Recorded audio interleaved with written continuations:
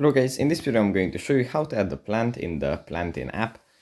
But before that, don't forget to subscribe, leave a comment down below, because at 10,000 subscribers I'm going to show you my whole YouTube revenue statistics and growth strategy. So without further ado, let's just jump right into it. First we have to open up the PlantIn app.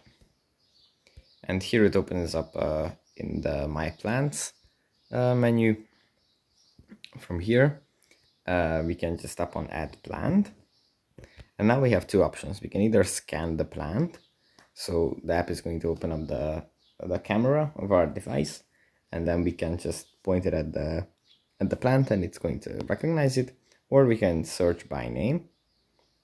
And here we have some examples of plants, but yeah, we can select one of these here.